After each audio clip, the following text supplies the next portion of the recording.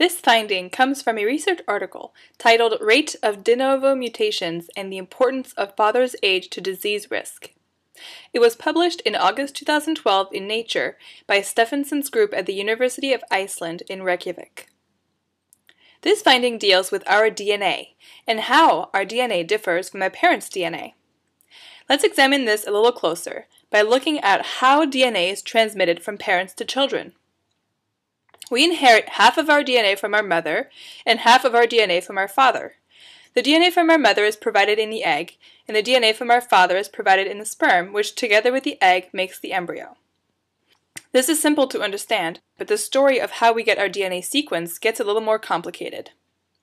We know that as women age, the egg can, by mistake, give to the child a different DNA sequence than that of the mother. This is called a mutation, which is a change in the DNA sequence. Mutations in the egg provided by the mother as the mother ages is the reason women over 35 are at increased risk of having a child with Down syndrome.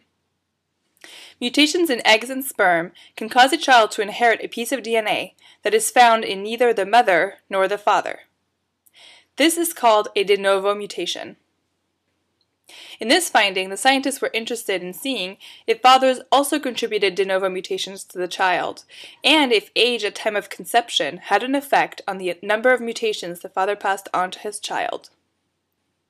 To do this, the scientists used 78 trios, which included 2 parents and a child, from the Icelandic population.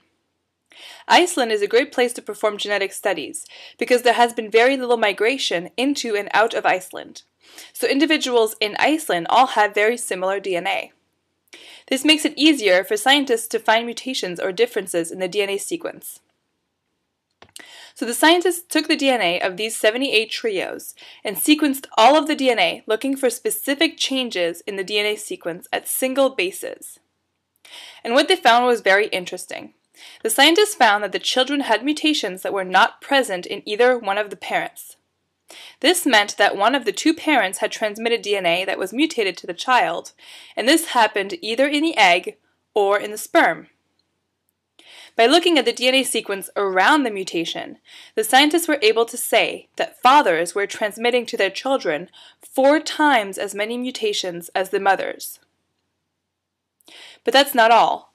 When the scientists took into account father's age at the time of conception, they found that the older the father, the more mutations were passed on to the child.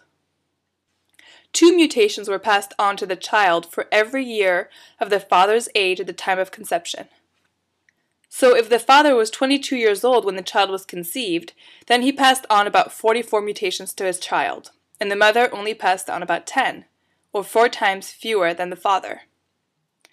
The data also indicated that the older the father at the time of conception, the higher the mutation rate at ages above 40. So if the father was 40 at the time of conception, then he would pass on more than 2 mutations per year of his life, so more than 80 mutations. So the mutation rate per year of the father's life seemed to increase exponentially as the father ages. Some of the older fathers that were studied here had passed on more than 100 mutations to their child. So what do all of these mutations mean when it comes to the health of the child? Are they good or are they bad? Mutations are often thought of as being detrimental, and they in fact can cause disease, and this happens most often.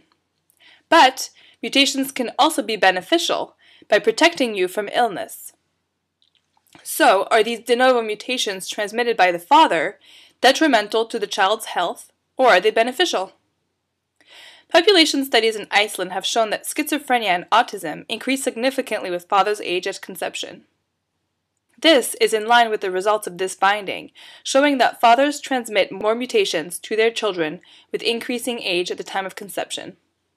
So this suggests that at least some of the mutations that are transmitted from father to child may be detrimental and may increase the risk of autism and schizophrenia. But this does not mean that all of the mutations are detrimental. It's definitely possible that some of the mutations may be beneficial to the child, but this remains an open question. So what did this study show? Thanks to new and affordable techniques for sequencing DNA, this study was able to show that fathers transmit a considerable number of single base mutations to their child, about 4 times more than mothers. In addition, this study also showed that the number of mutations transmitted by the father increases as the father ages at a rate of about 2 mutations per year of the father's age at time of conception. And this rate may increase exponentially at ages above 40 years. It is very surprising that fathers transmit so many mutations to their child, and that the number of mutations transmitted increases with father's age. Before this finding, it was known that fathers transmitted some mutations to their child, but it was thought that those mutations were insignificant compared to the mutations transmitted by the mother. But this study clearly shows that this is not the case. It still remains to be seen exactly how these mutations transmitted by the father affect the child's health, and how this might shape the population's genetic pool. As our population ages and men conceive children later in life, it is interesting to think about this study in the context of the population as a whole, to try to predict or anticipate if certain diseases will be more prevalent due to these mutations. On the other hand, these de novo mutations may provide an advantage and allow us to continuously adapt to our ever-changing environment by providing more genetic variation.